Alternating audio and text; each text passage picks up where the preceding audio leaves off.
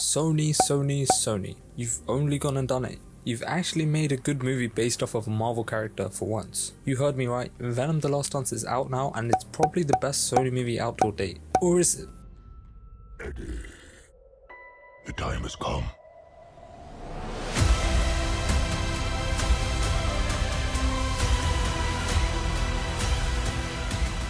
But before I get into the review, huge spoiler warning ahead because there's a lot of crazy stuff that happens in the movie and it's best you see it for yourself on the big screen, so come back after having watched it. So the essential premise of the movie is that Null wants this codec, which essentially will free him from the prison that the symbiotes put him in, so he sends these xenophages after Eddie and Venom. This is because Eddie and Venom have the codec within them, and this codec is formed when a symbiote resurrects its host and the two become one essentially. And so the entire film is Venom and Eddie trying to get to New York. I forgot why, but yeah, and they're being chased by the police because they're still on the run from the ending of the last movie, and the secret operation unit of the army is also hunting them down because Toxin told them everything about Null, and also the xenophages. Along the way they meet and befriend Martin and his family, played by Rhys Ifans, who wishes to go to Area 51 to find aliens. Then at the end we see the xenophages attack Area 51 where Eddie and Venom are being held captive, and the xenophages summon Null and more xenophages. This leads to an all-out brawl with the other symbiotes teaming up to protect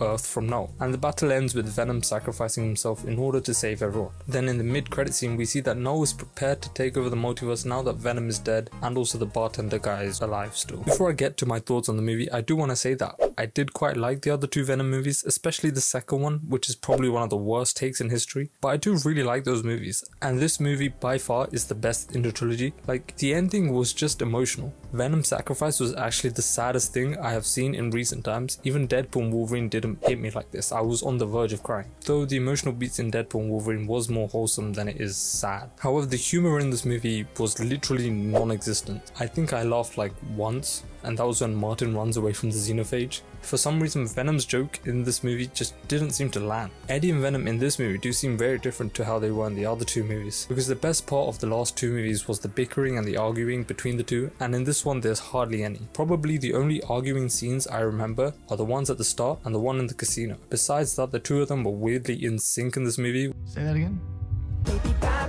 Which was both a good thing and a bad thing. The other characters in this movie didn't really hold much weight. The only one I can really remember is Martin and his family. Now, Rhys Ifans returning did raise some questions since, you know, he is the lizard.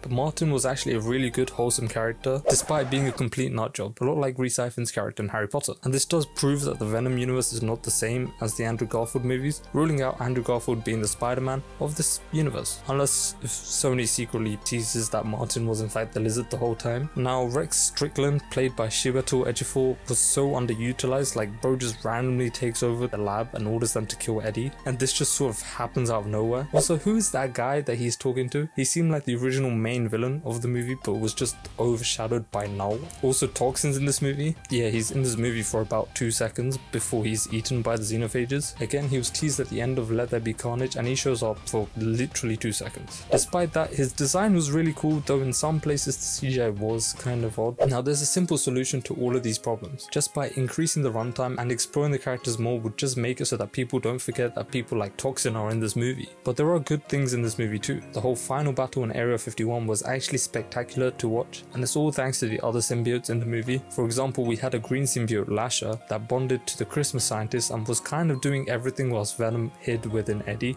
Also, Agony, the purple speedster symbiote's arrival was so cool, and it was kind of like a full circle moment for Dr. Payne. Besides the ending though, nothing really stuck for me in this movie. But the ending did make it go from a mediocre movie to a good movie, and it pushed it above the other two Venom movies. Also, we do have to give props to Sony because they've somehow managed to make a movie timeline that flows from one to the next, which is something that the newer MCU movies lack. Like Far From Home and Let There Be Carnage link to No Way Home. No Way Home then links to this, with the post-credit scene being literally the opening scene of the movie, and this links to Spider-Man 4, which, despite what you think about the Sony movies and how bad the connections are between the movies, you can still appreciate the fact that they did this, unless if Marvel goes out and just completely ignores this movie for Spider-Man 4, which would be hilarious. But although I do want to see Null fight Spider-Man, but I also do want to see him team up with Daredevil. I don't know. Now, it seems seems as though the thoughts on this movie online is pretty negative, though there are some good reviews here and there. The main takeaway is that people think this movie sucks, and to be honest, the movie is bad besides the ending, but since the rest of the movie isn't that memorable, it just looks cool and is cool, and for that reason this movie gets a 6.5 out of 10, maybe a 7, depends on what I think on a rewatch. But do comment below your thoughts and subscribe whilst you're there.